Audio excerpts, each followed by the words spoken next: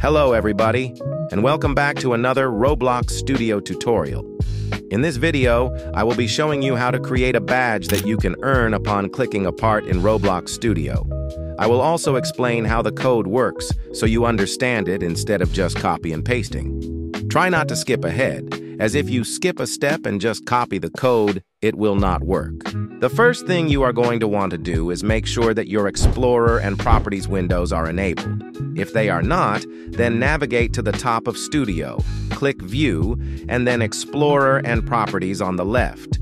Once you have ensured that both windows are opened, insert a part into the workspace named something like Badge Part. For this tutorial, I will make it a small red part. Feel free to change the transparency or material to whatever you would like, as the script will still work. And make sure to enable the anchored property. Once you have completed the customization of your part, click on your part and insert a click detector inside of it. Inside the Properties window, you will notice that there is something called Max Activation Distance. If you would like to make it be able to be clicked from farther away, you can increase the number, and you can decrease it to make it so that players have to be closer to click it.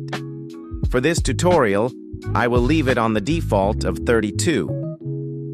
After you finished with the properties of your click detector, head back to your part and insert a script. Don't worry, it is only a few lines. First, make it so that the word part refers to the parent of the script, which is the part we placed down earlier. Then, create a variable for your badge ID. For now, we will put a placeholder number, but we will come back to change it soon. Next, set up a part of the script that fires when the click detector detects a mouse click, and make the thing that happens when it fires be the awarding of the badge to the correct player ID.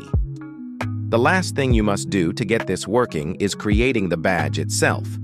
Navigate E to create.roblox.com and then find your game.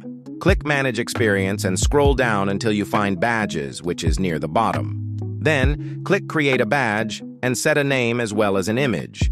Then, click Copy Asset ID, hop back into Studio, and place it on this line. Now, when you click on the part, it will award you the badge.